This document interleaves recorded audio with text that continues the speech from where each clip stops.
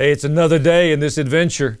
God is leading us. He has not abandoned us. It's been an amazing week.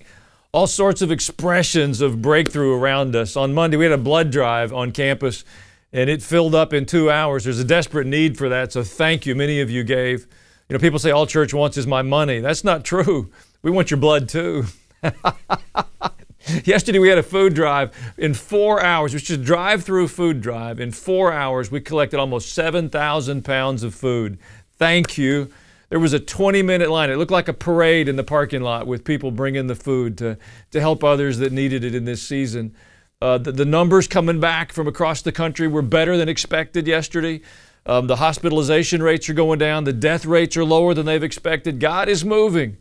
It's in response to what you've been doing, what we've been doing together. I've been pushing you a bit.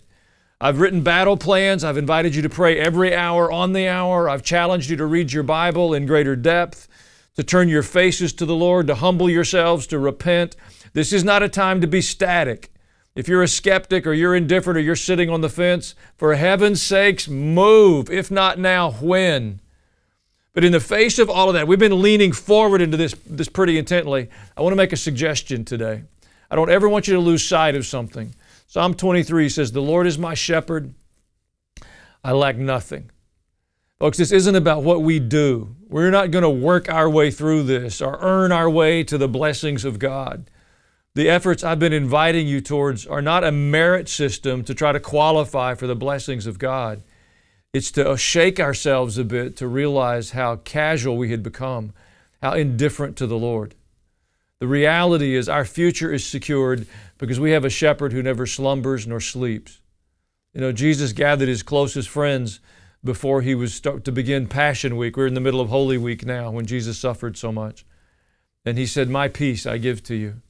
In the world you're going to have trouble, but be of good cheer. I've overcome the world." Jesus' life was not absent conflict. He faced lots of conflict, but he was never threatened by it. And you and I are going to face some conflict in the season ahead. But there's a shepherd who watches over us that never slumbers nor sleeps, and he's given us his peace. So I want to encourage you today, while we continue to lean in, we're going to say our prayers, we're going to read our Bible, we're working through the book of Acts. We trust the one who watches over us. We don't have to be afraid or frightened or threatened or intimidated. Our God is able. You're making a difference in this season. You're changing our community, you're impacting our nation, and you're encouraging the body of Christ around the world. Don't you give up, and I'll see you tomorrow.